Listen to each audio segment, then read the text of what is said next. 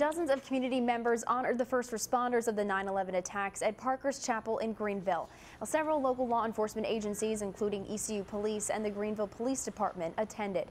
ECU Lieutenant Chris Sutton says he was a new officer on campus that day and says it was like all of the air had been sucked out. He recalls every moment.